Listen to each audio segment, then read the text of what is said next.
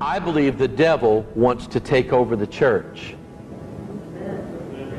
I believe the devil wants to take over this church, one person at a time. We have before us the opportunity to forge for ourselves and for future generations a new world order. Close your window, go back inside your house. Department, sir. Go back inside right now! I am inside. We have a real chance at this new world order. An order in which a credible United Nations bullets, tasers, can use its peacekeeping role to fulfill the promise and vision of the UN's founders. After 1989, President Bush said, and it's a phrase that I often use myself, that we needed a new world order, and instead it looks like we got a lot of disorder. It's been a long time coming because of what we did on this day. At this defining moment, change has come to America. President Obama and British Prime Minister Gordon today calling for a new world order to tackle our global economic crisis. The affirmative task we have now is to actually create a new world order. Its task will be to develop an overall strategy for America in this period when really a new world order can be created. It's a great opportunity. Talk about the New World Order defined, as you have, as being Luciferian. Yes. How do you know that? My investigations led me to look at the back of the American dollar, and I found these strange seals on the dollar here. They're Illuminati seals, which was a secret society set up in 1776 by a man called Adam Weishaupt. And on the back of the dollar here, you see the seal on the left-hand side, and there's an eye in the triangle. It's the eye of Horus in Egyptian mythology, now called the eye of Lucifer or Satan. The two words at the top, Annua Chaptus, stand for announcing the birth of, and down the bottom, Novus Ordo Seclorum. And that great seal of the United States has on it, Novus Ordo Seclorum, a new order. And people should be asking the question, what is an Egyptian pyramid doing on the back of an American dollar? What link-up is there between America and Egypt? The answer is none at all, except in the field of the occult. And thus we see we're dealing with a Luciferian plan. People need to recognize the God of Freemasonry will lead the world into this peculiar and particular purpose for which America was set up, which is to lead the whole world system into a one world government, a one world religion, a one world law system, and a one world money system that the Bible calls the mark of the beast. And basically what we know for a fact that there's going to be a changeover from the old order to a new order, a rule by Satan himself. That's what that symbol refers to, and that's what the New World Order refers to.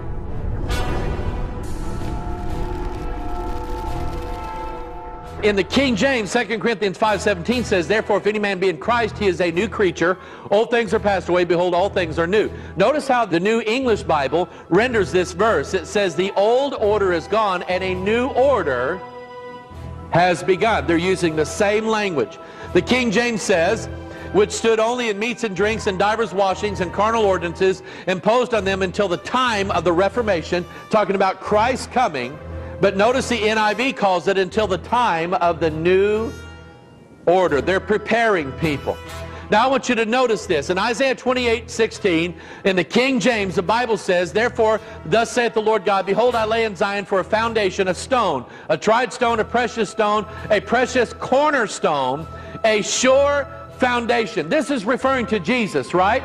And I want you to notice that in the King James, they're telling you that Jesus is the cornerstone of the foundation. Now, where's the foundation in relation to a building? On the top or the bottom? It's on the bottom, isn't it? Okay? So when they say that Jesus is the cornerstone of the foundation, that's down here, right? Unto you therefore which believe he is precious, this is the King James, but unto them which be disobedient, the stone which the builders disallowed, the same is made the head of the corner. Again, on the foundation. Notice that the NIV calls him the capstone. They're saying that that symbol that you see represents Christ. It doesn't. It represents who? Antichrist. I pray that you will stay, however, my friends, with this great book, the Word of God. This truly is what we need to turn to. The time is short. A great falling away from the truth. It's happening. It's right here now.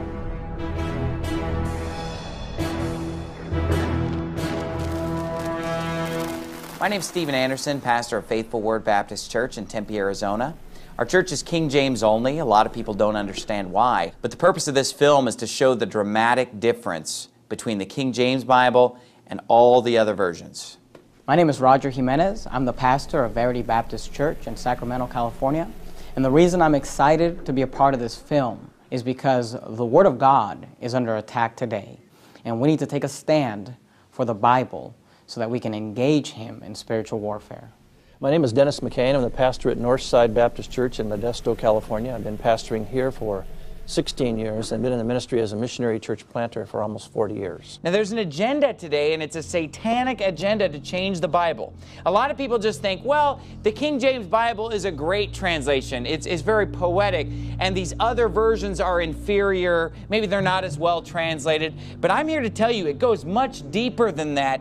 These new versions are actually Satan's attempt at corrupting the Word of God.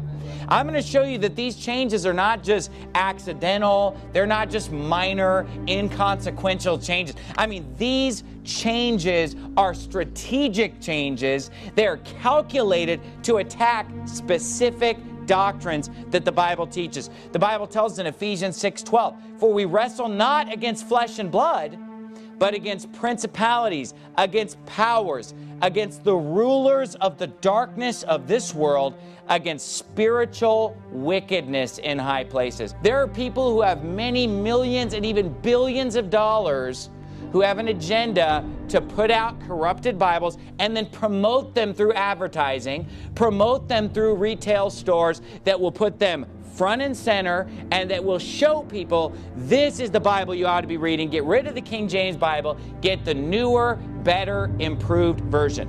Now, I did some research on what the most popular versions are today. This is the most current list. I checked this with a bunch of different sources, and they all came up with the same 5 Bibles. The #1 Bible today is not the King James Bible. It's the New International Version, the NIV. Number 2 is the King James Bible. Number 3, the New Living Translation.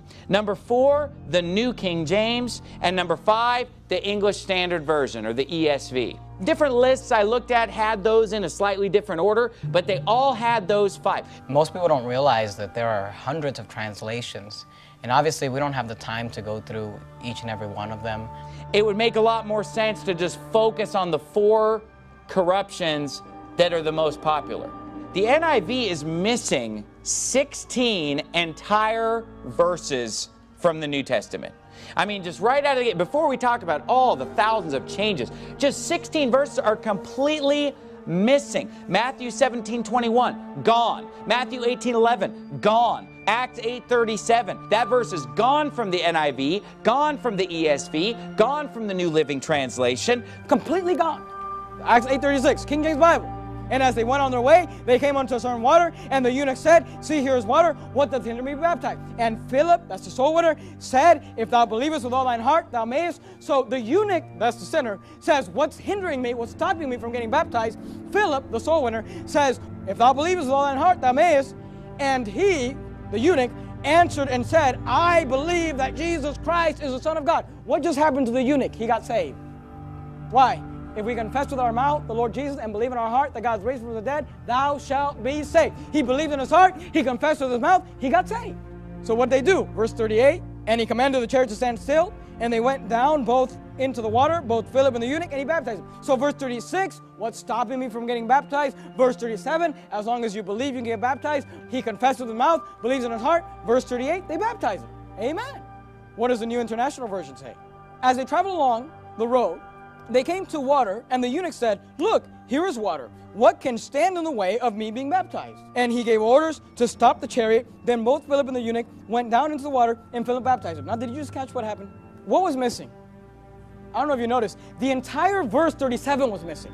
So according to the New International Version, they're going down the road. He says, "What's stopping me from getting baptized?" According to the NIV, nothing. Let's just baptize you. What's missing? Believe on Jesus Christ. What's missing? The gospel. What's missing? Why are these Bibles attacking Jesus Christ? Doesn't make any sense to me. But it would make sense if you realize that Satan's behind them.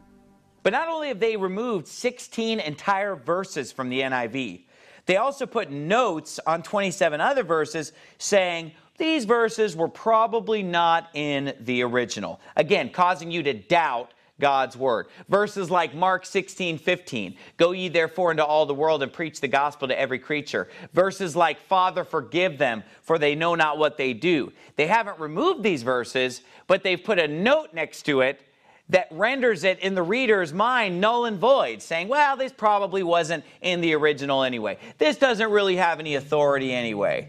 We believe that Jesus Christ was God in the flesh.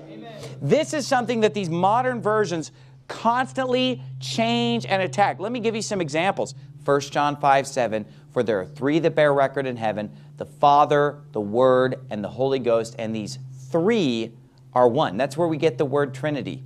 3 in 1. These three are one. The NIV, on the other hand, just says, "For there are three that testify." Doesn't mention the Father, doesn't mention the Word, doesn't mention the Holy Ghost, and does not mention that the three are one. Look what they've done with 1 Timothy 3:16. The Bible reads, "And without controversy, great is the mystery of godliness." Watch this. "God was manifest in the flesh, justified in the Spirit, seen of angels, preached unto the Gentiles, believed on in the world, received up into glory." It was God that was believed on in the world. It was God that was received up into glory. It was God who was made flesh and dwelt among us. And the Bible is crystal clear in 1 Timothy 3:16 that Jesus Christ is God. In 1 Timothy 3:16, it's an important passage because I would often read the footnotes in the New American Standard that I had in seminary and later on in the NIV and other passages. And they would say in the footnotes, or they would say in their commentaries, or those teaching from the NIV or the New American Standard, they'd say that there isn't any difference in theology. It doesn't affect any doctrinal perspectives. But obviously there's a difference between hos and theos. If you take as he who was, hos instead of theos, instead of it being God, it obviously weakens the text because you have to assume that Christ is God and made manifest. But in theos, there's no wondering about what the text says. It's God who was manifest in the flesh, and that's got to be the person of Christ. And that certainly influences people's thinking on the deity of the Lord Jesus. Right. Another great proof of the fact that Jesus Christ is God is Hebrews 1:8. "But unto the Son he saith, Thy throne, O God, is forever and ever." So what is the Bible calling the Son there? It's calling him God. It says, "Unto the Son, thy throne, O God, is forever and ever." Listen to the NIV. "But about the Son, he says." Recently I was talking to a Jehovah's Witness in the train station. I went to pick my wife up. And the Jehovah's Witness was starting to read to me out of a devotional book she had, but I saw her New World Translation. So I said, "Well, is the New World Translation from the Greek?" She said, "It's from the Westcott and Hort Greek New Testament." I said, "Is it accurate?" She said, "Of course." I said, "Have you had Greek?" She said, "No." I said, "What would you do if Jehovah himself spoke to Jesus and called him God?" That never happened. So I quoted for her Hebrews 1:8. "Unto the Son he saith, Thy throne, O God, is forever and ever." She became so excited, so upset, she took her bags and rolled out the door, and I followed her out the door talking to her. But when I read it from the New World Translation later, it completely has been changed.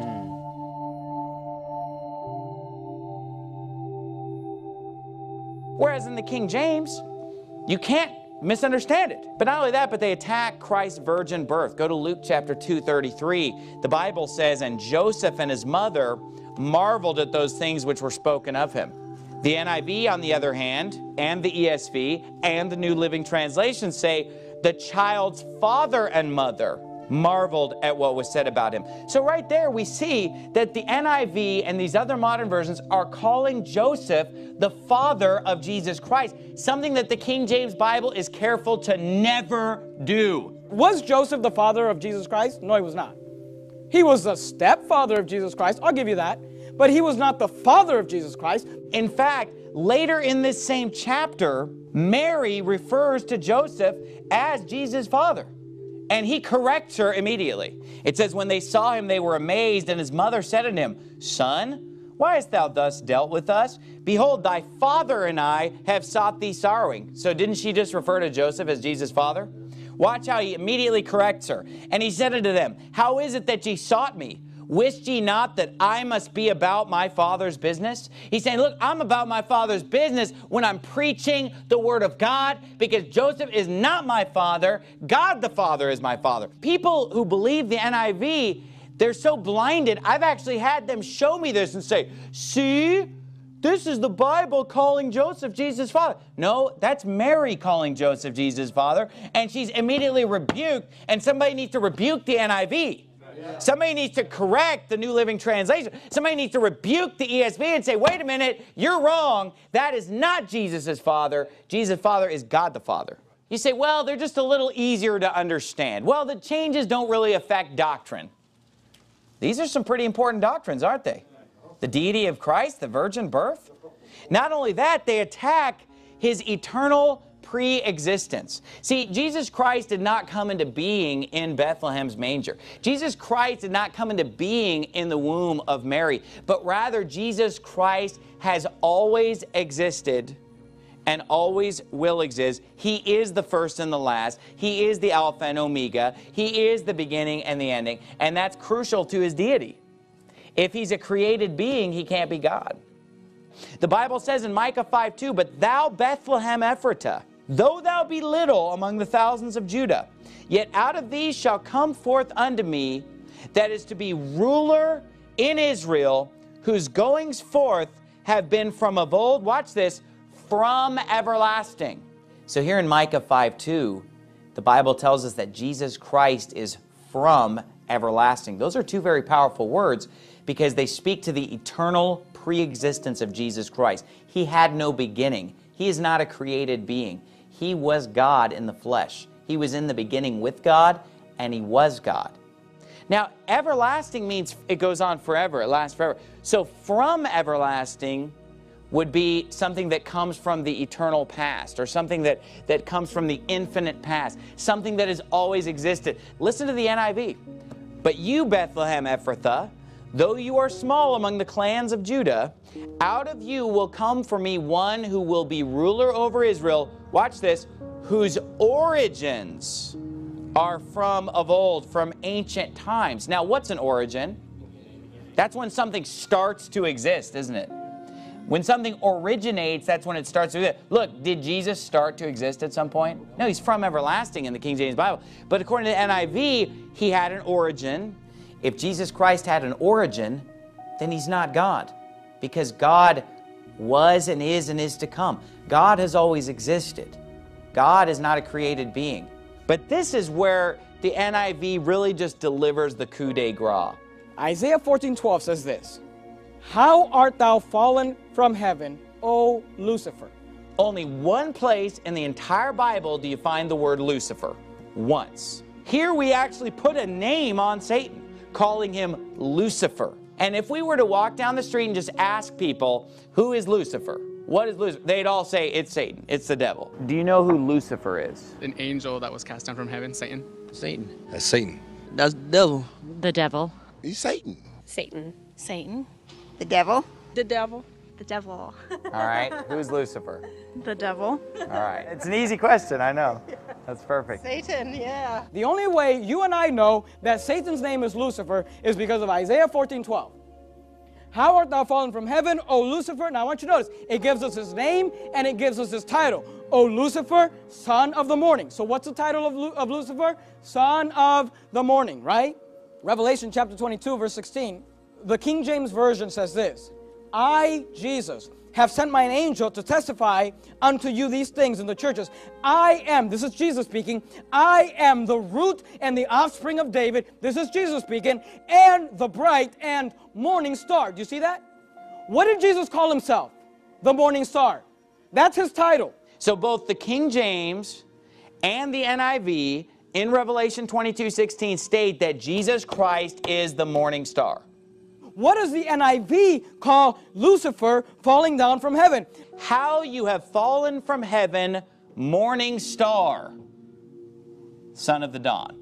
So instead of Lucifer being cast out of heaven in Isaiah 14:12, in the NIV you have Jesus being cast out of heaven. Now look, the Bible has told us that Lucifer, or Satan, was cast out of heaven for wanting to be like the Most High. Wanting to be like God. Look, the NIV, after attacking Christ's deity, after attacking his preexistence, after attacking the fact that he was born of a virgin, that he had no beginning, that he had no ending, that he was God in the flesh, it's now accusing him of wanting to be like the Most High. He is the Most High. According to your NIV, Jesus fell from heaven and not Lucifer. The people who are behind these versions are of Satan. Satan wanted to corrupt the word in the Garden of Eden, and we are not ignorant of his devices. See, the word of God has great power. The Bible reads in Hebrews 4:12, "For the word of God is quick and powerful and sharper than any two-edged sword, piercing even to the dividing asunder of soul and spirit and of the joints and marrow, and is a discerner of the thoughts and intents of the heart." The devil knows that if he can disarm us as Christians, he can defeat us. The goal is and always has been to disarm us of our weapon. Look at history. When evil men want to conquer a group of people, you know what precedes the conquering? They disarm those people of their weapons. See, the government tries to tell you, we want to remove your weapons because we're going to protect you. You look, if someone wants to take your weapon away, they're not trying to protect you. They're trying to make sure that when they come after you, you can't fight back. In 1929, the Soviet Union established gun control. Between 1929 and 1953, 20 million political dissidents were killed. In 1935, Germany established gun control, began to disarm its people. Between 1933 and 1945, 13 million Jews and others were killed.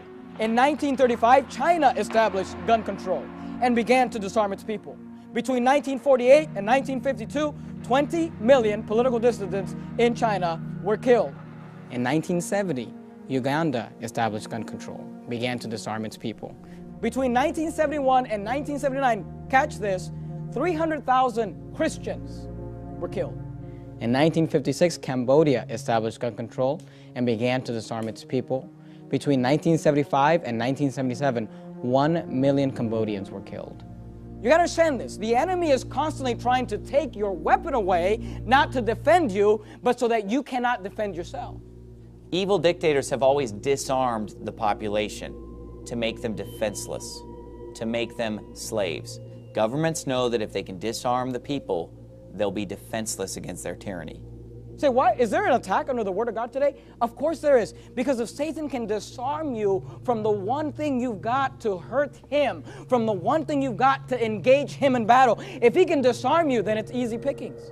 The devil would love nothing more than to take the two-edged sword of the King James Bible out of our hand and replace it with a butter knife called the NIV. Replace it with a butter knife called the ESV. Replace it with a butter knife called the New King James. He doesn't want us to be armed. He doesn't want us to be able to do battle with the rulers of the darkness of this world. 2 Thessalonians 2 reads in verse 3, "Let no man deceive you by any means, for that day shall not come, except there come a falling away first, and that man of sin be revealed, the son of perdition." So the Bible tells us that before the Antichrist can come, before the one world government can come, before the new world order can come, there has to come a falling away first. What is falling away? Apostasy. And I believe that these modern Bible versions are key to the devil's plan for a one world religion, a one world government, a new world order. The Bible tells us that before Christ's second coming, there will be a great falling away, the apostasia. The great falling away before Christ's second coming will be as a result of these false, lying, modern Bible versions that are twisting and changing God's Word and changing the doctrines of Christ. I mean, they're putting mistakes in our Bible, and then people are doubting the Bible. They're doubting God. They're believing in evolution. They're believing in all these things. All it's doing, it's promoting a one-world government. Why? Because it's promoting a falling away. And what's interesting is that people often, when they refer to the one-world government or the one-world religion that's coming, they often refer to it as the New World Order. Right? Who's heard that term before? The New World Order? It is a big idea. A new world order. They would rush into the home in an armored line, guns at the ready. It is a new world order. We've got to give them a stake in creating the kind of world order that I think all of us would like to see. Are you optimistic a global system can happen from what we've heard so far? It could happen, and in fact it's in the works. The people that are behind this treaty want that world government, and in their minds, this is a step toward it. You mean controlling ammo, controlling the amount that's available, eventually controlling the market? Eventually controlling all of us. Here's what's interesting. Did you know that the NIV uses the term New Order about the coming of Christ? In the King James Bible, Hebrews 9:10 says, which stood only in meats and drinks and divers washings and carnal ordinances imposed on them until the time of Reformation. Now that's talking about something that already happened in the past, right? The time of Reformation is a reference to the coming of Jesus Christ. Now you gotta understand this. That is a reference to the first coming of Jesus Christ. We no longer do the meats, the drinks, the divers washings, the carnal ordinances. We no longer do any of that. Why? Because of the time of Reformation came. The Lord Jesus Christ came. Listen to the NIV. External regulations applying until the time of the new order. And then if you read verse 11 in the NIV, it makes it sound as if that's something that's still coming in the future. The new order was not just the first coming of Christ, but that the second coming of Christ is what's referred to by the new order.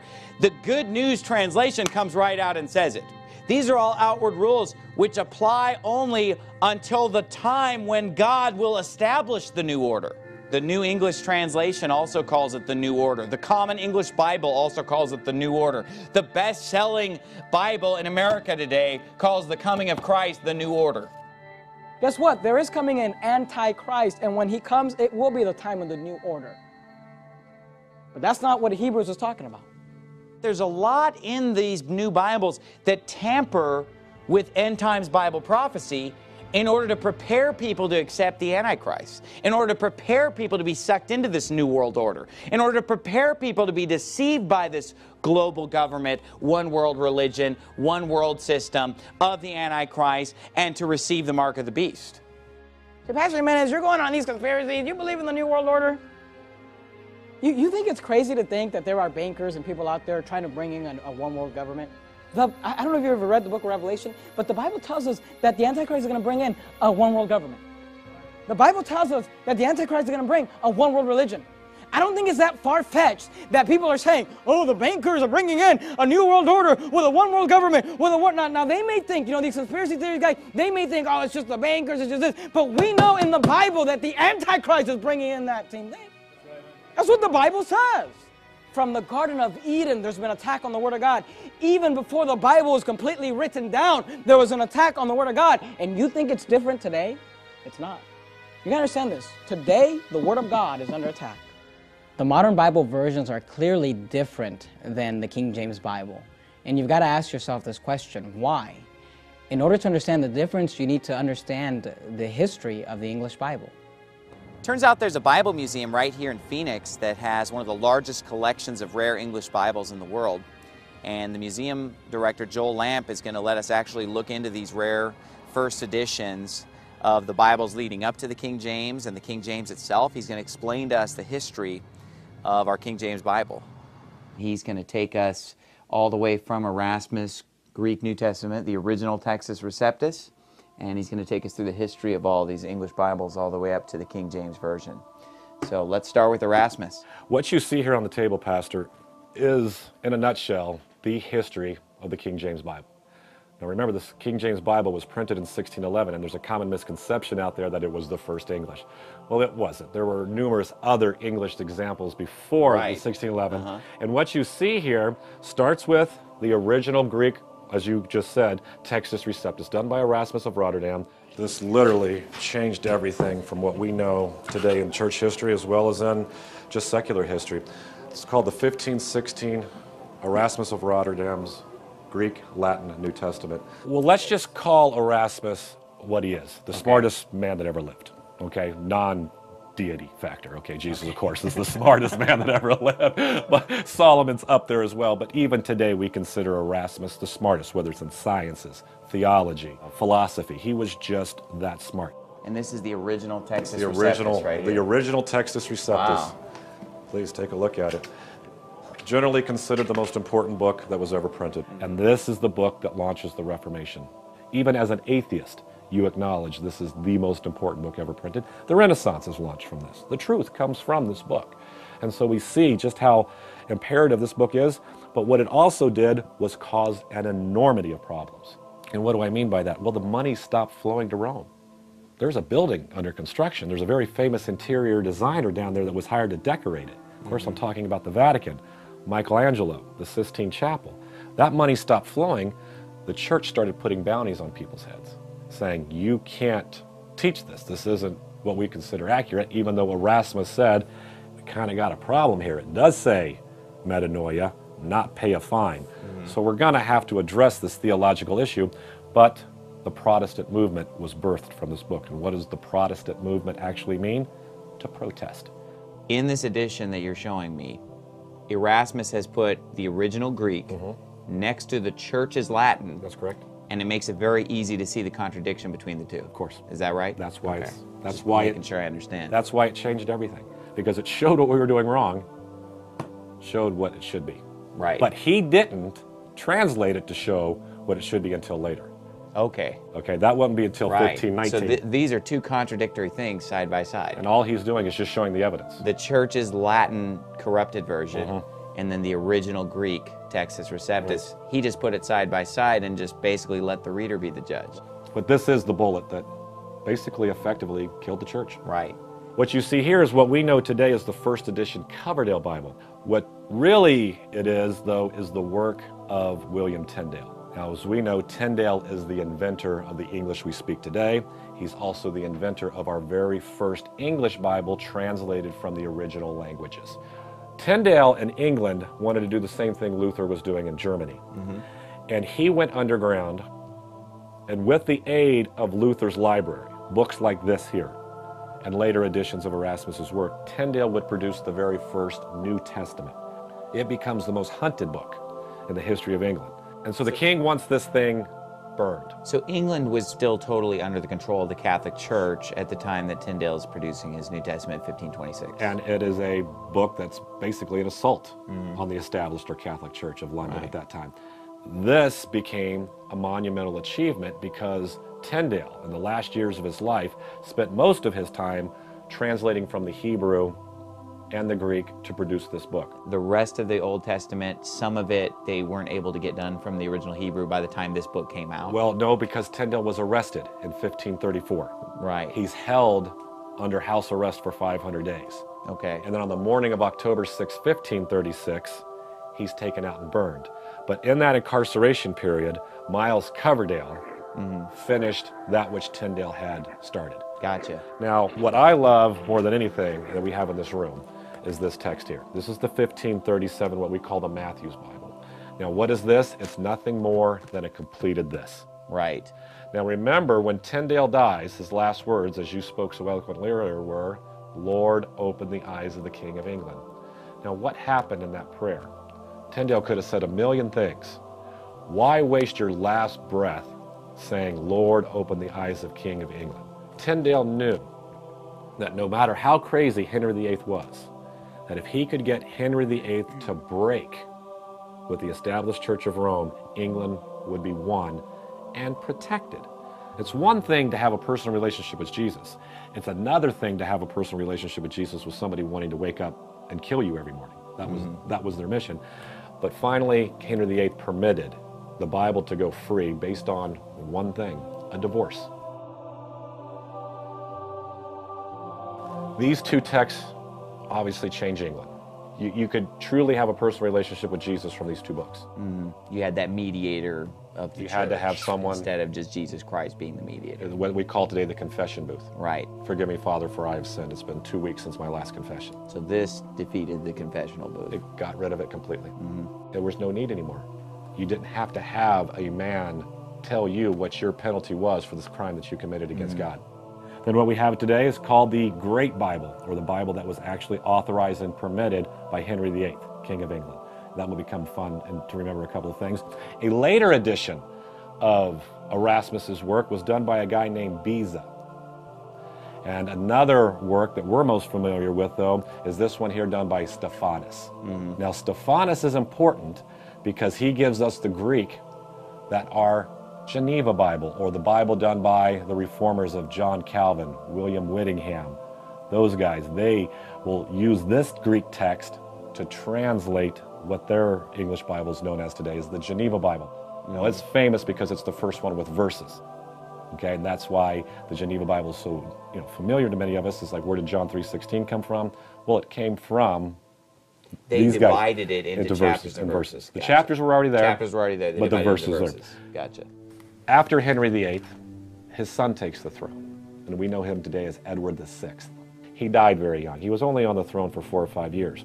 But in that time, he permitted the scriptures to go free as well. But he too had no spouse and no kids, and so when he doesn't have an heir, who ends up taking the throne? His sister, who we know today as Bloody Mary. And we don't call her that because she liked vodka tomato juice with a splash of Tabasco. We call her Bloody Mary because she was responsible for literally over 7,000 of her own people's death. Wow. And here's a perfect example. Here's a family, Pastor, in Bloody Mary's reign. Here's 5 mothers and 5 fathers all being burned at the stake. And for what reason? They taught their children the Lord's Prayer in English. Wow. And she had them burned at the stake. So in her zeal for the Catholic Church, she's killing these people. The parents were teaching their kids. Okay, and they only wanted the church to teach them. their kids. We weren't qualified, Pastor, to teach our children. So basically they're being burned at the stake for homeschooling. That's basically what it came down to. About No, it. it's in a sense, it was. They wanted complete rule. Wow.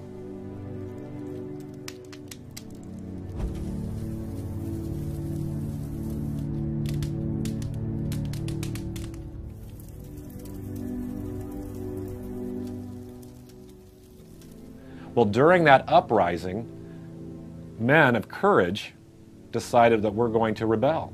And what were their names? John Knox, John Fox, William Whittingham. They fled England, and they go to work on a brand new text. And what do we call that text today? We call that the Geneva Bible. Well, it says right on there, it says someone has written here, Family Bible. That's right. That's what it truly was, the very first family Bible. Right. What we know today as the Textus Receptus. It will go to produce what we know as the very first homeschool Bible, the Geneva Bible. Right. And so this is the book that sails over on the Mayflower. Gotcha. That's the Bible that settles Jamestown. After Bloody Mary's terror, she had a sister. Of course, we know her name as Queen Elizabeth. To win the hearts of the people, she gave us the Bishop's Bible. This was done by bishops, done by pastors. But they're building upon the work of the Geneva Bible. They just wanted something that was a little bit more authoritative. Right. This comes from people you can Experts. trust. Hebrew, Greek experts, but truthfully, it never settles with the people. It was a glorious work. She was Somehow it just didn't catch on. It just never caught Maybe on. God just knew that something was better was coming down the pike. Yeah. And then, of course, she didn't have a spouse, no kids, so who would take the throne? Her cousin from Scotland, of course, we know him as King James. And that big, tall Bible that you see down there closest to you, that's the first edition of the King James Bible. And then a year later, he allowed the folks to buy one in a bookstore, and you're holding the very first King James New Testament. Wow. Then when we get to 1603, we have King James becoming king. King James VI of Scotland. He became the king, and it was said unto him that a new translation should be brought forth of the Scriptures. And the reason why is that you got a lot of people using the Geneva Bible, but then they'd go to church and it's the Bishop's Bibles. There were 2 main versions, and both of them had issues. The Geneva Bible had some issues, the Bishop's Bible had some issues. And so they said, let's just take the time to do it right. They got the best scholars in the land together, and they said, we're not trying to replace a bad version. We're going from good to better to best here. I mean, these are good translations. The Geneva Bible is good. The Bishop's Bible is good. We're just going to perfect it and get it just dialed in. So from 1604 to 1610, the KJV was translated by 54 of the greatest scholars that existed at that time. Just to give you one example, one guy, Lancelot Andrews, was an expert in Latin, Greek, Hebrew, Chaldean, Syriac, Arabic, and he also spoke 15 modern languages. That's one guy out of the 54 people that translated the King James Bible over the course of 7 years. So there were those who were Arabic scholars, there were those who were Greek and Hebrew scholars, there were Aramaic scholars. They were men of great intellect, all of them. Yeah. And their knowledge of the Scripture was varied. They may have held some different beliefs, or different areas of theology might be slightly different from one of the other translators. What they did was they divided themselves up into 6 groups. These 6 men translated these 6 books of the Bible and so forth. And when they did this, then they compared them all together. And each of the 6 groups did this. And then they chose one leader out of each group to evaluate all 6 groups. And so what happened was every passage of Scripture was evaluated 15 times. Wow. And in the end of it all of them came into agreement with what was translated based upon the correct verbal dynamic that they used. That is, for what it says, that's what it means, even if it was in slight contradiction to what they might think. The king in 1603 said, okay, I'm going to organize a committee. And no matter how long it takes, you're going to go to work using 2 rules. Old Testament must be translated from the Hebrew. New Testament must be translated from the Greek. And I am going to give you all the resources humanly possible to make this happen. So the best Hebrew of that day, the best scholarly Greek of that day, and in 1603, 53 guys were hired. They go off, and for 7 years, they work on what we know today is the most important book in the history of man. The first edition, first issue, first printing of the King James text. And it took them 7 years. And they did a phenomenal job. And the King James that you and I read today, of course, comes from that 1769 revision, but this was the anchor of the text. And this is the product of it. And in 1612, he gives us what we know today as the very first handheld King James New Testament. And this is what caught on. That's what caught on. The handheld King New says Testament. if you can afford it, you can own it. Every bookstore in London sold it, and it would take off. And then it would become, and always has been, the #1 selling book in the history of man. No book has ever outsold this text, or ever will. When we look at the Bible versions that led up to the King James, Tyndale, Matthew, Coverdale, Great Bible, Bishop's Bible, Geneva Bible, they all line up with the King James. They all basically say the same thing as the King James. The King James Bible is the culmination of the Bibles that preceded it. So if the King James Bible is consistent with all the other English Bibles that led up to it, why are these modern Bibles so different? Dr. James White is a guy who has debated against people that are King James only. He's written a book against those that are King James only. He's considered to be the expert of why King James onlyism is wrong. So we're going to go talk to him and figure out what his arguments are. James, we have guests.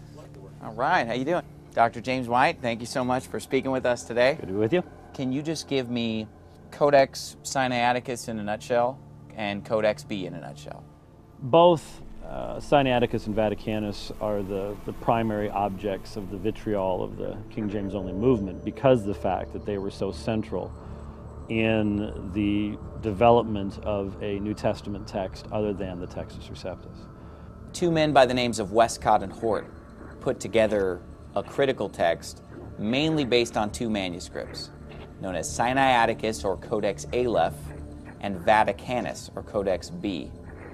And these 2 manuscripts were thought by Westcott and Hort to be older and therefore more reliable than the other Greek texts that had been used in the Textus Receptus. The modern Bibles are supposedly the result of modern archaeology and modern scholarship and modern discovery. I mean, even the people who promote these modern Bibles will tell you, well, the modern publishers just have more resources available to them today. They just have manuscripts that just weren't available to the King James translators. That's why the modern Bibles are better, they'll say. And the reason they say that is because the manuscripts that the modern Bibles are translated from, the NIV, etc., are newer discoveries, meaning that they were buried for centuries. Now let me ask you something. Do you believe that the true Bible was buried for centuries?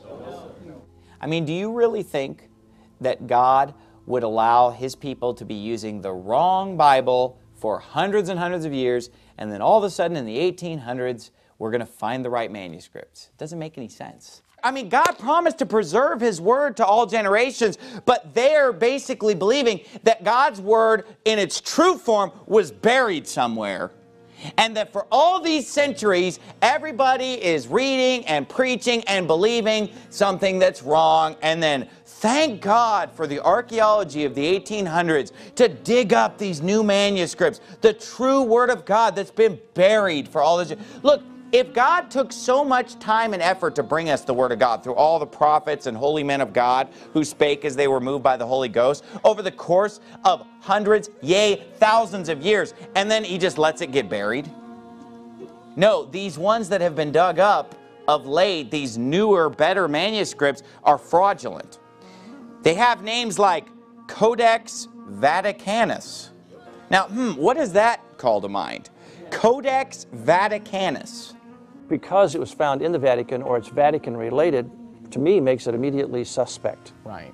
There are more than 5,200 Greek fragments and portions of the New Testament that are available for study. Wow. And 45 of those are the predominant texts that are used by translators for any outside the King James Bible. Okay. That's 1% of the manuscripts available. Where the King James Bible uses 99.06% of those 5,255 texts to translate from. And this is why it's partly called the majority text. Right. You have to also note, and I don't think this is mentioned that often, in the Gospels themselves, between Sinaiticus and also the Vaticanus, there are over 3,000 differences. So how do we know which one is the correct difference or the correct passage that should be used unless it's validated by the other 43 sources that they use? But if I have two manuscripts, A and B, that are in conflict just in the Gospels in 3,000 places, how do I know which one is reliable? Right. So I'd rather trust in the predominance of manuscripts that gave us the Textus Receptus. If we find something that's been buried and it says something different than what's been received, the received text, the Textus Receptus, you know, the Bible that people have used for centuries, then that must be fraudulent. It must not be the Word of God if God didn't preserve it. They're basically rejecting thousands of Bibles in all different languages that are all saying the same thing. Instead, they're going to go with Codex Vaticanus, Codex Sinaiticus, just because they're supposedly older. Okay, but just because they're older doesn't mean that they're right. It doesn't mean that they're not fraudulent. Look, Paul told us in 2 Corinthians 2 that people were corrupting the Word of God even in his day. In 2 Thessalonians, they were already writing a false scripture pretending to be from the Apostle Paul. In Revelation 22, God was already warning people who would try to take away from or add to God's Word. So that's already been taking place. So just because you got a manuscript that's from 200 years after Christ, oh, there's no way it could be tampered with, right? Of course it could. And there are many, the Bible tells us, that corrupt the Word of God. Not a few, but many. These two manuscripts do not stand alone. Right. And today, the Nessialan 28th edition, UBS 4th corrected, there are a number of places where not only does Sinaiticus disagree with Vaticanus, though they frequently are together. Right. They don't stand alone in light of the papyri. Imbalanced prejudice on the part of Westcott and Hort for Aleph and B. But they were working before the papyri too. Anything before the papyri is today primarily irrelevant. It's become outdated because of newer discoveries of manuscripts. The discovery of the papyri, which of course came from Egypt in various and sundry places. Alexandria is a city in Egypt. Egypt is a nation in the Bible that's always associated with that which is ungodly or sinful or wrong. For example, in Revelation 11 verse 8, the Bible reads, "And their dead bodies shall lie in the street of the great city, which spiritually is called Sodom and Egypt, where also our Lord was crucified. So when God wants to use a place in the Bible to represent wickedness, to represent that which is ungodly and satanic, he uses Egypt to represent that. Egypt in the Bible is a symbol of wickedness, of ungodliness. The readings of those early manuscripts, P66, P75, P72, have verified and demonstrated that the textual tradition found in Sinaiticus and Vaticanus was not unique to them. This was, I mean, there's theories running around now that these were Roman Catholic forgeries and all the rest of this kind of silliness like that. You might not think that the NIV is a Catholic Bible, and they'll tell, oh, it's evangelical, it's for Baptists. But you know what? I'm going to show you all the Catholic doctrines that it props up because it's from these Catholic manuscripts. Acts 8:37 has been removed from the modern Bible versions because it condemns infant baptism. This is why we don't do infant baptism. You know why? Because according to the Bible, what's stopping me from getting baptized? You got to believe and then be baptized. An infant can't believe. An infant's not even condemned. Infant dies, they go to heaven. But a Catholic could read that and say, oh, infant baptism, go ahead. What's stopping you from getting baptized? Nothing. Let's just baptize him. No, something is stopping you from getting baptized. It's believing. It's just missing in your Bible. The Catholics teach a doctrine that Mary was still a virgin all the way throughout her life. Now, we know that, of course, Mary was a virgin when she gave birth to Jesus Christ. But the Bible is clear that after that, she had other children. In fact, it lists 4 of Jesus' half-brothers, James, Joseph, Judas, and Simon. He gives the names of the brothers, and then it says, his sisters, are they not all with us? So Jesus had at least 7 half-siblings, maybe even more. Now here's a great proof of that in Matthew 1:25.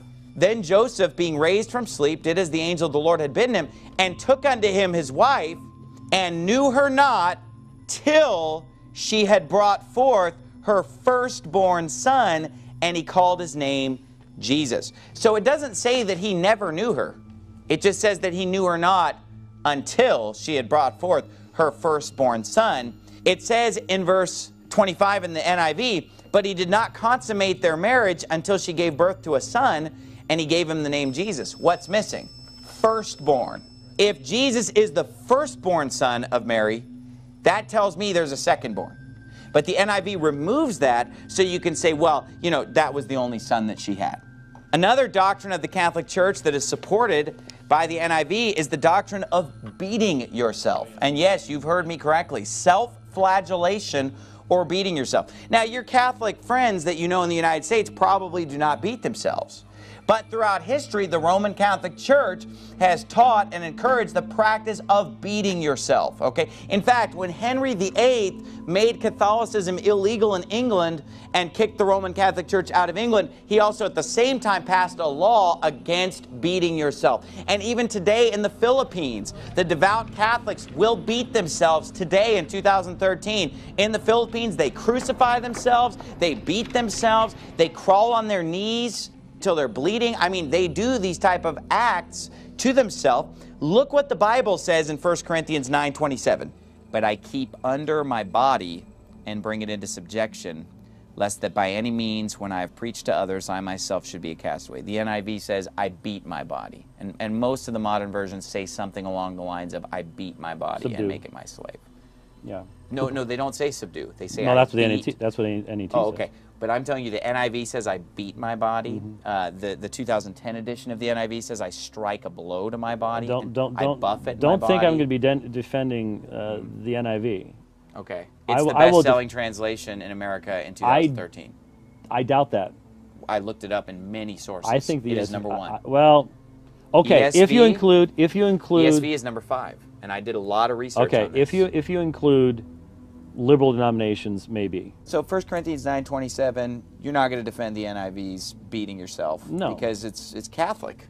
I mean, the Catholic Church. Oh, don't. Good night. That's not where it came from. Hold on a second. Are you going to say that Catholics don't beat themselves to this day? They don't practice self-flagellation? Are you going to say that Henry VIII? Some few do. The vast majority don't even show up at Mass. Okay, they're not going to be whipping themselves. How about throughout history? Okay. What about in England when Henry VIII kicked out the Catholics and he made beating yourself illegal the same year? But Stephen, what does that have to do with the NIV translators?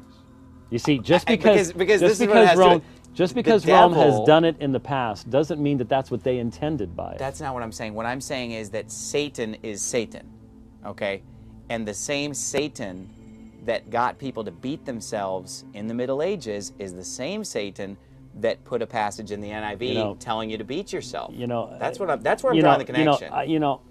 Even with the rendering of the NIV, it's obvious what it's talking about, and it's obviously metaphorical. Okay, the Amplified version. I don't know about you, the Amplified version was always too loud for me. I never even got. But anyway, listen to the Amplified version. But, like a boxer, I buffet my body. Now, let me ask this. Have you ever known a boxer who beats himself up? Because I haven't. The Common English Bible really makes it easy to understand for you. Because isn't that why you like these new versions? Because they're easy to understand? Rather, I'm landing punches on my own body and subduing it like a slave. Look, beating yourself is not a biblical doctrine. And you say, well, he's just meaning it figuratively. Well, what about all these people who actually beat themselves? It's a strange doctrine, my friend. I don't believe in it. The Bible says in Matthew 6:7, but when ye pray, use not vain repetitions as the heathen do, for they think that they shall be heard for their much speaking. So the Bible's teaching us here not to just vainly repeat things over and over again, thinking that if we say something over and over again, God's going to hear us, more than if we just said it once. What's a repetition? Saying the same thing twice, or 3 times, or 5 times. He's saying, look, don't use vain repetitions as the heathen do. Okay, the NIV, on the other hand, and all the modern versions pretty much change this. And when you pray, do not keep on babbling like pagans, for they think they'll be heard because of their many words.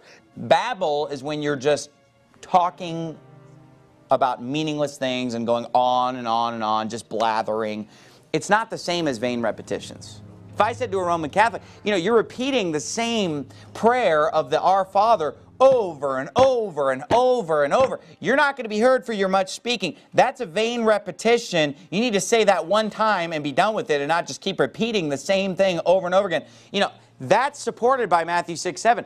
But if I say to them, hey, stop babbling like a pagan, they're going to say, well, this isn't babble. Right. They're going to say the Lord's Prayer is God's Word. Because it is God's Word, right? But I'm not going to chant that or repeat that in a vain way to God. But the Catholic Church teaches vain repetitions, so that alteration has been made. Not only that, but the Catholics have a very strong doctrine of confessing your sins to the priest.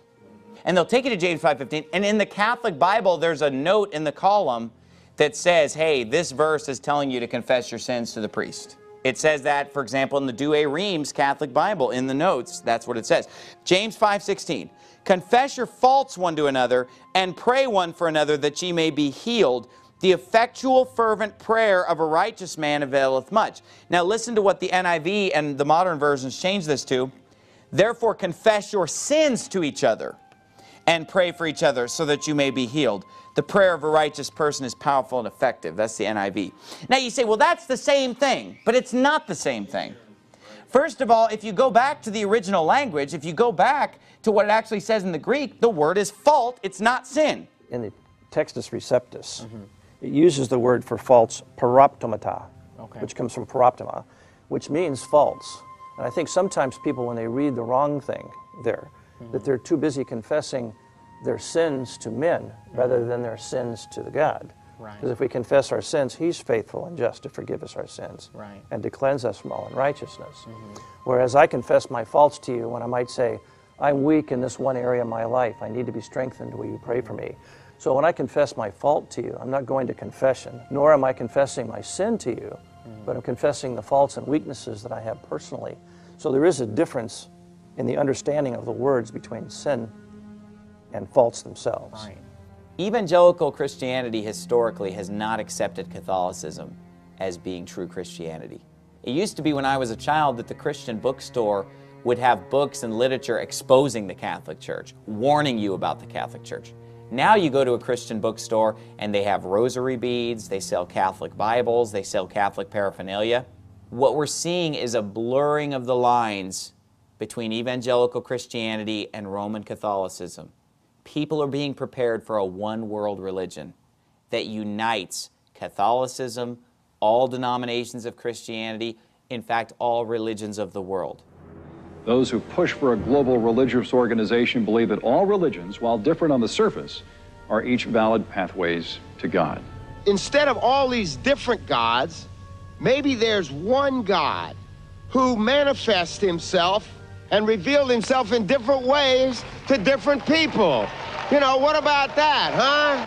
Do we all worship the same God, Christian and Muslim? I think we do. Does. We have different routes of getting to the Almighty. Do Christians and non-Christians, do Muslims go to heaven, in your mind? Yes, they do. We have different routes of getting there. I think everybody that loves Christ or knows Christ, whether they're conscious of it or not, they're members of the body of Christ. And that's what God is doing today. He's calling people out of the world for his name, whether they come from the Muslim world or the Buddhist world or the Christian world or the non-believing world. They are members of the body of Christ because they've been called by God. They may not even know the name of Jesus, but they know in their heart that they need something that they don't have, and they turn to the only light that they have. And I think that they are saved and that they're going to be with us in heaven. Until I die, I'll proclaim nothing but love for all my brothers and sisters in Christ, my Catholic brothers and sisters, Protestant brothers and sisters, Christian Reformers, Lutherans, I don't care what label you are. And you know, Jack, there are so many other Protestant ministers who are doing the same thing as you. Yes. You're comfortable with the Vatican? Oh, I'm very comfortable with the Vatican. I've been to see the Pope several times. They believe in Christ. They believe in the death of Christ on the cross and his resurrection. I feel that I belong to all the churches. I'm equally at home in an Anglican or Baptist church or a Brethren Assembly or a Roman Catholic church. You know what, we don't all have the same views, and I realize Mormonism is not traditional Christianity, but I'm probably a little broader and more open in the fact that when somebody loves Jesus and believes they're the Son of God, that's good for me. Robert McGinnis with the Family Research Council says it appears the hidden agenda is to unite people under one religious organization so they will peacefully accept UN goals such as population control, abortion rights, and one world government. They are all coming together as one under the authority of Lucifer.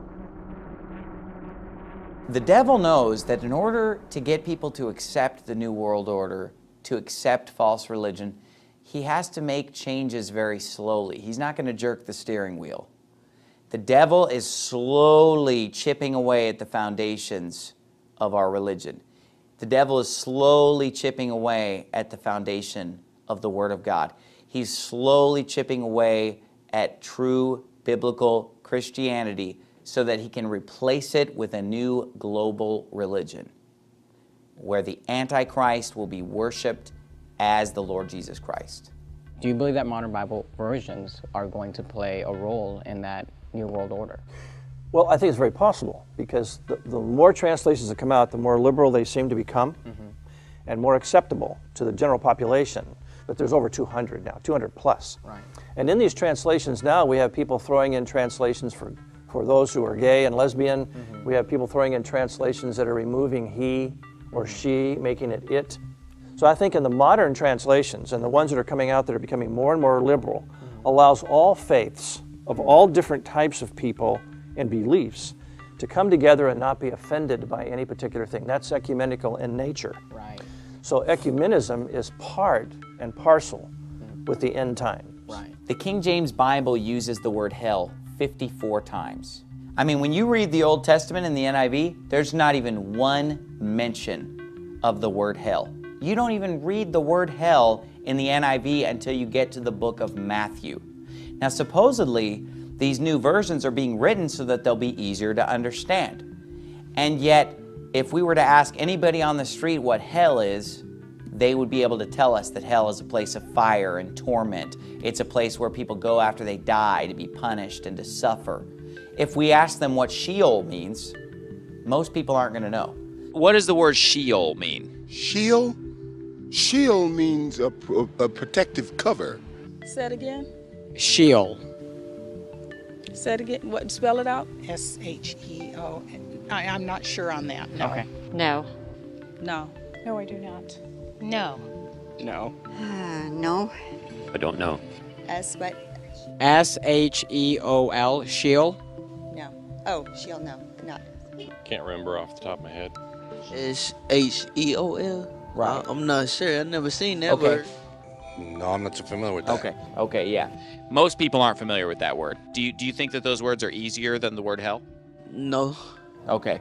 I believe that the King James Bible is the Word of God. I believe that it's without error, and I believe that the other versions that are coming out, you know, the NIV, the New American Standard, that they're bad, that they're of the devil. In your book, it seems that you don't see at all that there could be anything nefarious behind any of these changes. You seem to not believe that the devil would ever tamper with his word, or that any of these changes were nefarious, that any of the textual variances have to do with a guy who says, I'm going to change this because I'm evil. Yeah, because I want to change God's word. I actually believe God has protected his word. But you don't believe that there's and for example, you use the term conspiracy theorist probably 20 times in your book.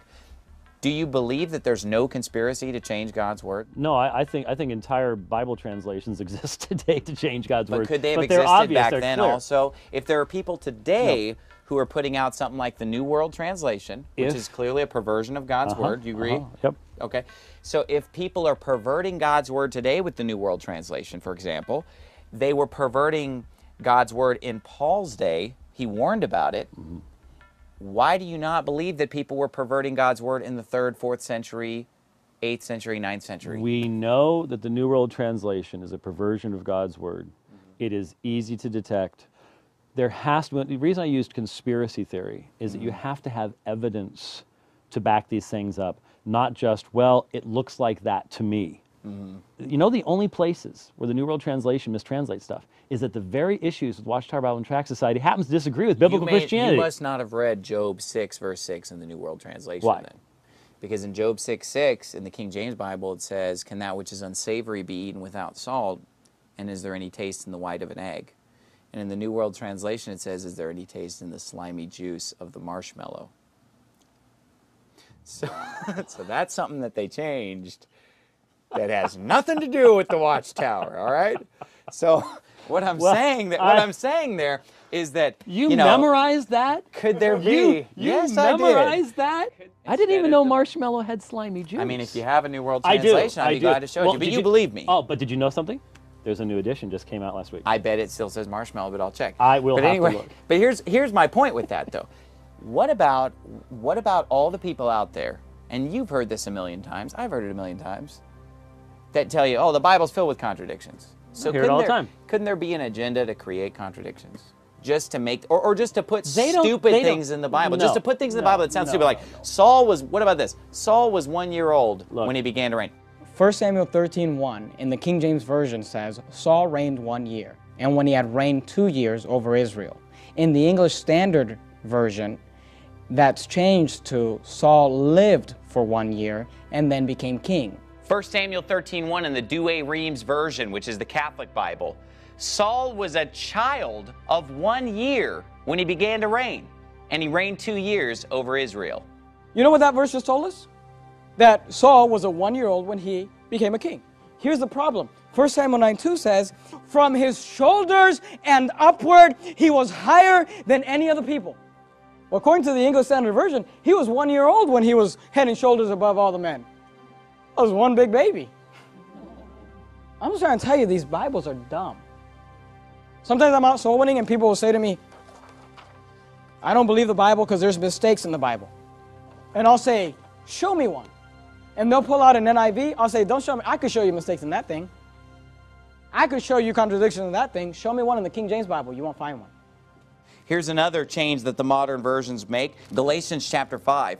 I would they were even cut off which trouble you.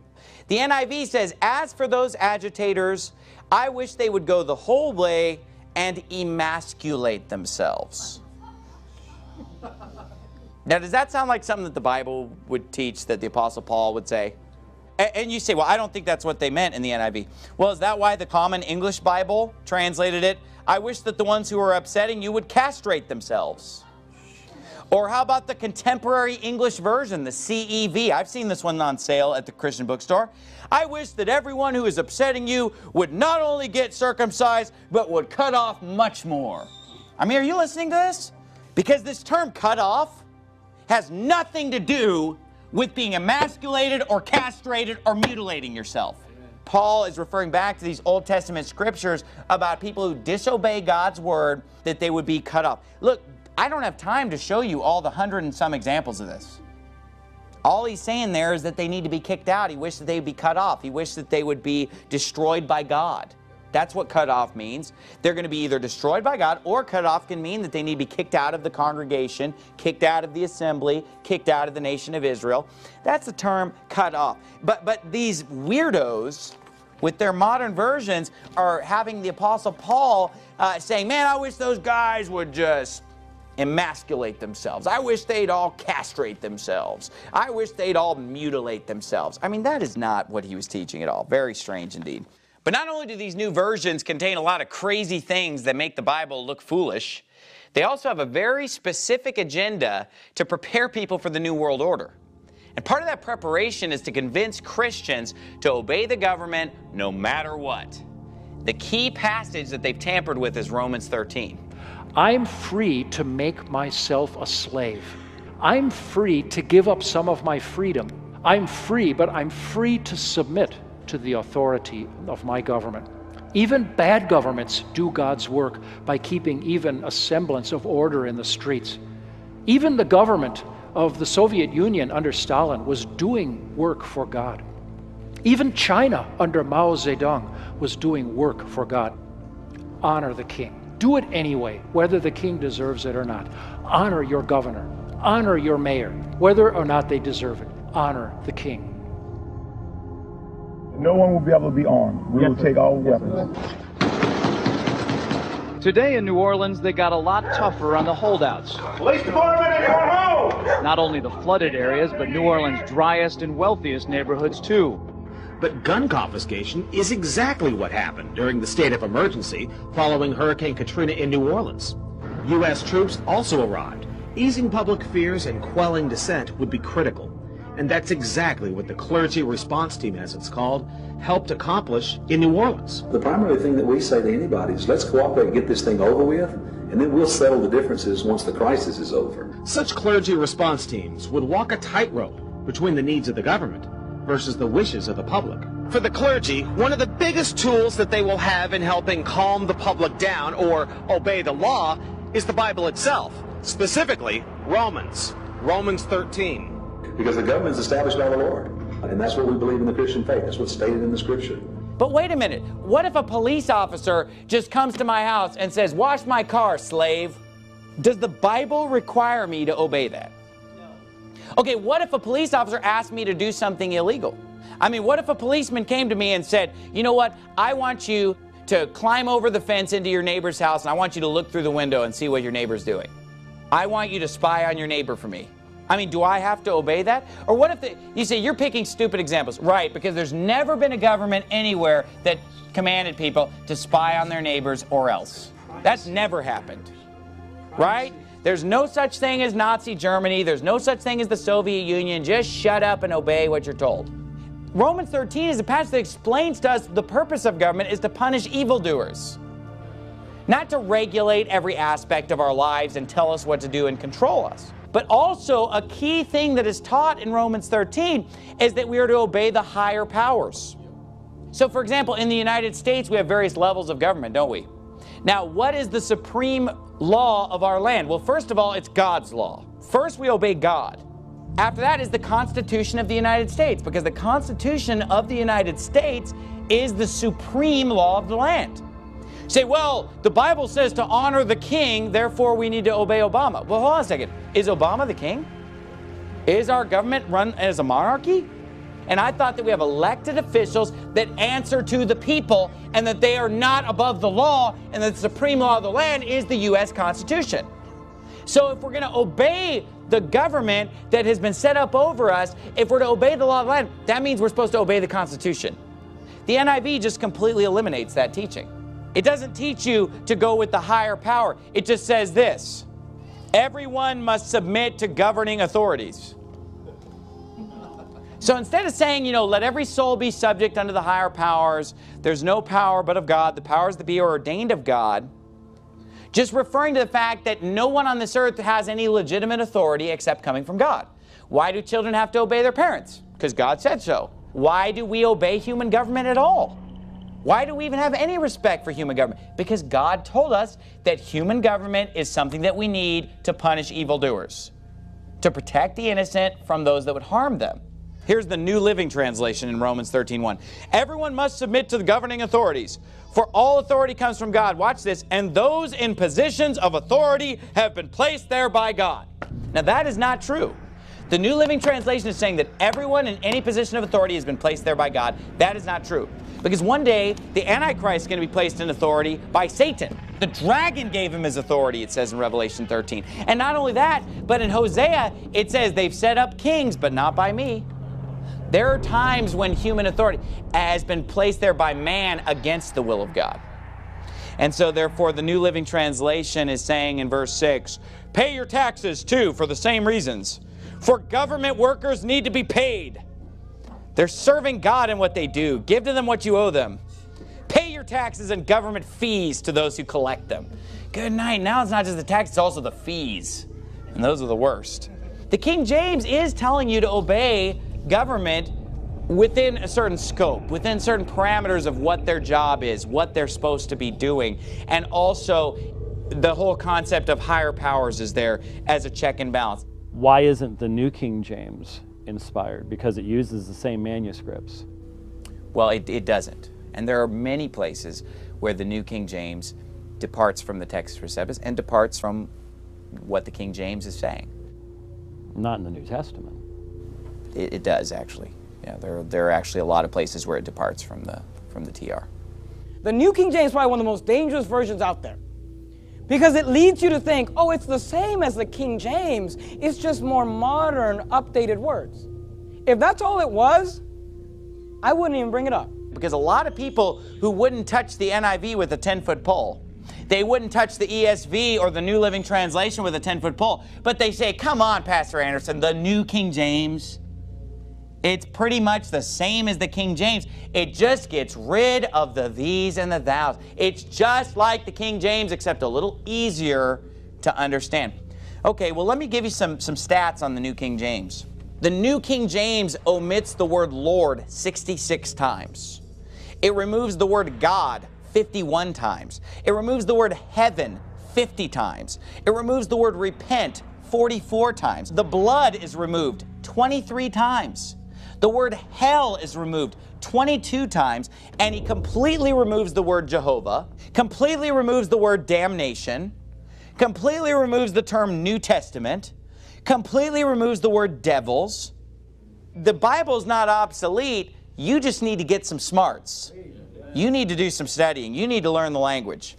And it's funny how my little children can understand it. And you're an adult and you can't understand it? And isn't it funny how the same people that say the King James is too hard to understand tell you need to learn Greek if you really want to know what the Bible says? Yeah, that's really going to be easy to understand. The King James is too hard for you. Here's a Greek New Testament. These people are nuts. So let's check out some verses and see which one's easier to understand. The King James used a really hard word about a kind of tree, an oak. So the New King James thought, wow, that's way too hard. Oak? Are you serious? They changed it to terebinth tree. That's a little easier to understand, right? Now, Judges 8:13 contains a really tough phrase in the King James. The sun was up. Okay, I mean, that almost could be in Hop on Pop. The sun was up. They changed that to the ascent of Heres. The ascent of Heres. 1 Samuel 13:21, the King James used a really tough word, file. So the New King James changed that to Pim, P-I-M, Pim. I mean, that's probably good to know for Scrabble, but I've never heard of that word. Okay. 1 Samuel 22:6 uses this really hard word, tree. So the New King James decided to update that to tamarisk tree to make it a little bit easier to understand. 2 Samuel 6:5, the King James says cornet. Who knows what a cornet is? It's a type of horn, right? It's a type of trumpet. So they decided to use an easier word, sistrums. Sistrums, because everybody knows what sistrums mean. Who knows what sistrums means? Who knows what cornet means? There you go. Isaiah 13:12 used the difficult word man in your King James Bible. I mean, good night. Put the King James in a museum where it belongs. Man? Give me something I can understand. Mortal is way better, right? Daniel 6:2 used a really tough word, princes. So they used the easy word in the New King James, satraps. Band? Band in the King James, that's way too hard. Let's change it to regiment. Okay, and nobody's going to understand what quicksand means. That's so obsolete. Quicksands in Acts 27:17, Syrtis sands is a lot easier to understand. You better get a New King James. Much easier to understand. Is the New King James really that much easier to understand than the King James? I mean, that was a lot of examples where the King James is a lot easier. And that wasn't a complete list. That was just a bunch of examples. So it really has nothing to do with making it easier to understand. It just has to do with changing it. Corrupting it, twisting it, perverting it. The only thing that they can really point to and say, well, this is where we made it a lot easier, is getting rid of the these and the thous. But you got to have the these and the thous. Because the these and the thous are singular and the you, ye, your is plural. The ones that start with a th are singular. The ones that start with a y are plural. It affects the meaning. Because you often would have no way of knowing whether he's talking to one person or the whole group unless you had the these and the thous there to tell you that. It's important. It's all important. But let me just show you some doctrinal changes that the New King James make that pervert doctrine. Go to 1 Corinthians 1:18. For the preaching of the cross is to them that perish foolishness, but unto us which are saved, it is the power of God. Brother Garrett, read that for me nice and loud in the New King James. For the message of the cross is foolishness to those who are perishing, but to us who are being saved, it is the power of God. So notice, in the King James it said that we are saved. In the New King James it said we're being saved. Big difference, because salvation is not a process. Salvation happens in a moment of time, in a moment, in the twinkling of an eye. We believe on Christ and we are passed from death to life. It's not a process. I'm not being saved. I done been saved. Amen. 2 Corinthians 2:15 says this, for we are unto God a sweet savor of Christ in them that are saved and in them that perish. Read it for me from the New King James. For we are to God the fragrance of Christ among those who are being saved and among those who are perishing. Again, not that are saved, but those who are being saved, as if it's a process. Matthew 7:14, for example, in the New King James, says, difficult is the way which leadeth unto life, and few there be that find it. The King James says narrow, referring to how many people are going, referring to the fact that there are few that be saved. The New King James says it's difficult. Now, if it were by works, it would be difficult. New Living Translation says, but the gateway to life is very narrow, and the road is difficult, and only a few ever find it. The English Standard Version says, for the gate is narrow, and the way is hard. That leads to life, and those who find it are few. And you say, well, Pastor Jimenez, what's the big deal? Straight, narrow, difficult, hard. What's the big deal? Here's the big deal. Is it hard to get saved? Hey, Jesus did the hard part. How hard is it to accept a gift? How hard is it to take a drink of water? How hard is it to walk through a door? How hard is it to eat a piece of bread? These are the things that Jesus compared salvation to, because it's easy to be saved because you don't have to work your way to heaven. You know what salvation is referred to in the Bible as, in the book of Hebrews? Rest. Look, is rest hard? Don't be deceived by these modern versions. You might be tempted one day, you know, this church uses the New King James, but so what? It's a big deal. Do you think that we need 500 different English Bibles? No, in fact, I mentioned we have a glut. We don't have any need for any more. I don't think there's a good reason for why we've had the explosion of them over the past number of decades. I know what the reason is. Right. It's real simple. It's the fact that if you have a publishing house, so you want to do a study Bible or something, which I am not a study Bible fan. Me neither. What they did is, if you were a major publishing house, you didn't want to have to pay royalties to somebody else. So they all made their own translations. Right. There is a financial motivation to come out with all these different versions. There is. No question about it. Right. No question about it. Does God expect the average Christian to learn the original Greek? God expects the average Christian to utilize the information that is provided to him, and we live in a day where we have more information available to us than any other generation ever has, and we need it right now because the attacks have never been more vociferous. Do you see a danger? Okay, because here's my belief about it. I think if someone learned Koine Greek and became fluent in it and could pick it up and read it fluently, that would be fantastic. But a little Greek is a dangerous thing. Exactly. Don't you see a danger Yes. in someone Yes. who learns 2 semesters of Bible college Greek, and now they're going to get up and say, like even a King James only guy will get up, he's had 2 semesters of Bible college Greek, and he's going to get up and say, oh, the King James translators, they translated this wrong. And just with the brush of his hand, you know, 7 years of 50 brilliant scholars goes out the window for his... Stephen, any good thing can be abused. And a little Greek can be a dangerous thing. I've heard entire sermons based upon really bad exegesis, okay? But let me just mention that years ago I had a minister come to me and he said, hey, I saw this thing in the commentary. Man, this preaches, but I've never heard anybody say it before. You know Greek, could you check it out for me? So I checked it out for him. It didn't pan out. Right. It was just one of those, you know, commentator sort of went off on a tangent. You know what he did when I told him? He preached it anyways. Just because it just preached so such a great good. point. Oh, it was so great. That doesn't surprise me. No, unfortunately, it doesn't surprise me. No one disagrees that the originals were inspired. The Bible says, holy men of God spake as they were moved by the Holy Ghost. But they don't believe what we have today is inspired because they don't believe in the preservation of the Bible. But you know, the Bible says in Psalm 12:6, the words of the Lord are pure words, as silver tried in the furnace of earth, purified 7 times. Thou shalt keep them, O Lord. Thou shalt preserve them from this generation forever.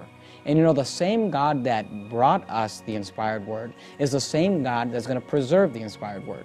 And I think it's silly to think that God is powerful enough to use sinful men and make sure he gives us a perfect original. And then that same God can't use sinful men and make sure it's preserved from this generation forever. I believe God is powerful enough to give us an inspired word, and I believe God is powerful enough to preserve those same inspired words from this generation forever. Now let me ask you this. Do you believe that people need to learn the Hebrew or Greek or even English? Or can they have the Bible in all languages? They should have the Bible in all languages. This is why we support translation ministries like Bibles International. The Textus Receptus is used, and the Hebrew Bible is also used, obviously, to translate into other languages, right, which would be the Word of God.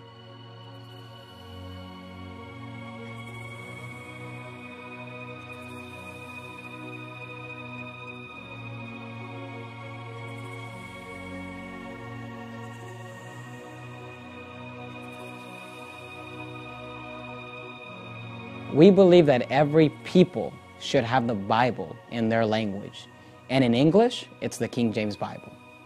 Let me just close by saying this. God's word has been preserved unto us in this generation.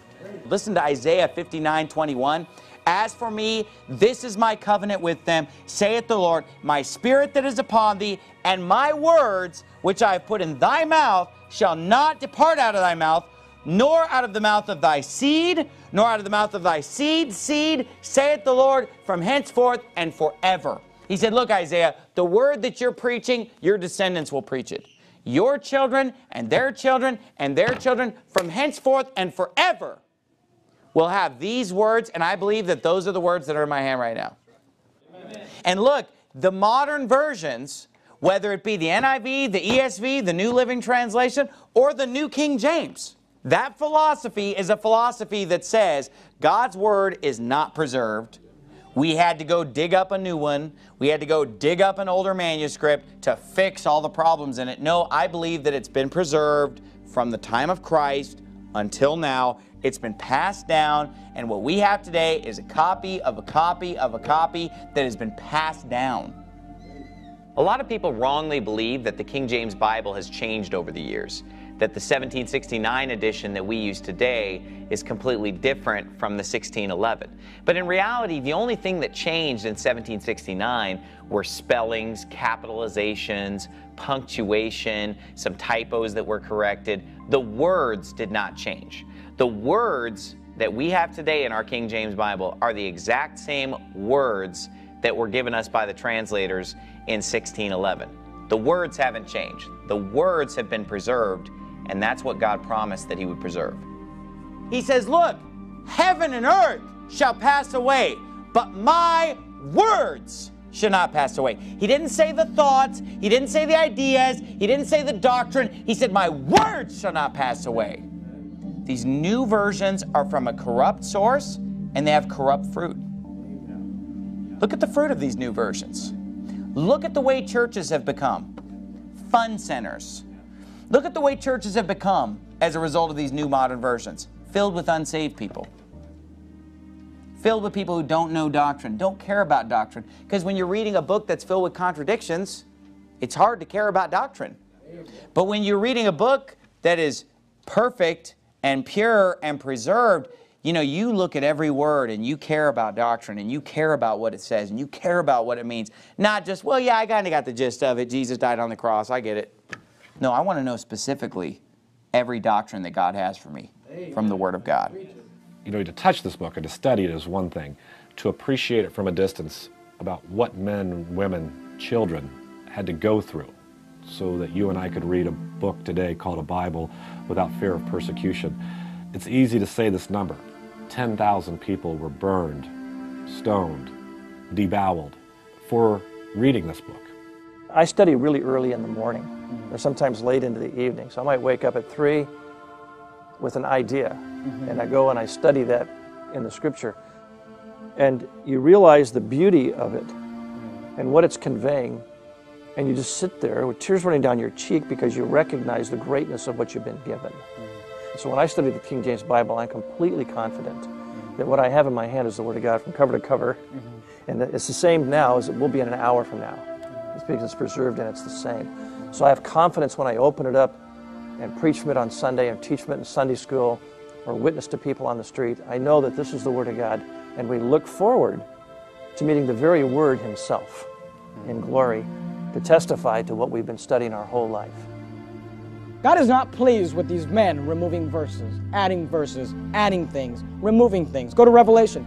Revelation 22:18. For I testify unto every man that heareth the words of the prophecy of this book. If any man shall add unto these things, God shall add unto him the plagues that are written in this book. You ever read the book of Revelation? There's a lot of nasty plagues in that book. He said, I'm going to give you those plagues if you add to my word. Revelation 22:19.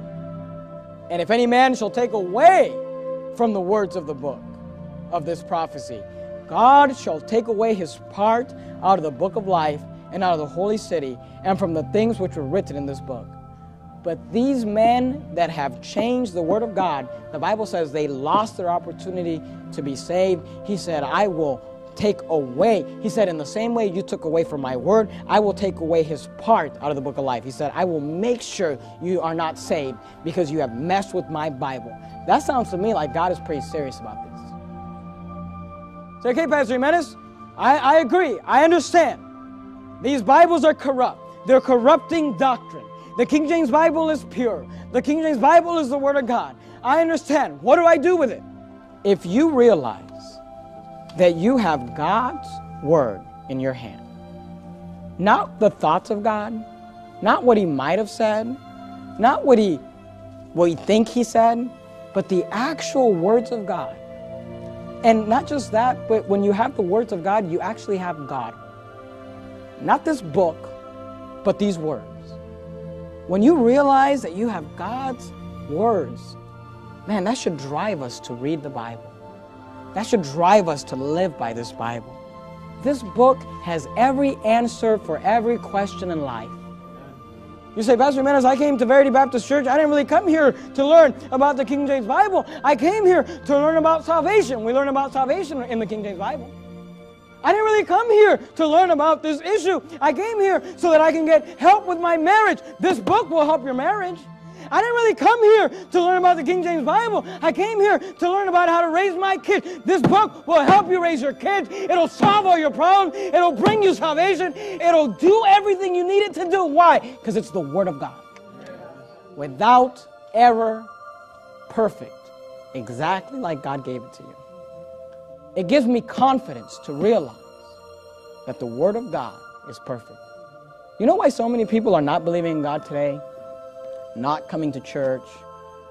Generations of young people are just living churches by the droves, never coming back.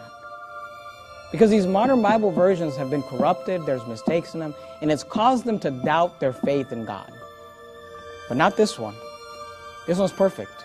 The King James Version is the Word of God. Read it, learn it, study it, memorize it, live by it, preach it to others.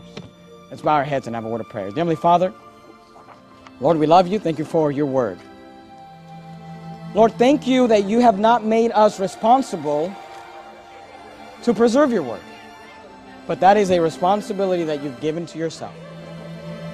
You inspired it, you preserved it, and you have given it to us today. Father, we love you. Help us not to leave here today and just let this message go in one ear and out the other. Help us to realize I have the Word of God. Maybe I should read it. Maybe I should study it. Maybe I should live it. We love you, Lord. In your precious name I pray. Amen.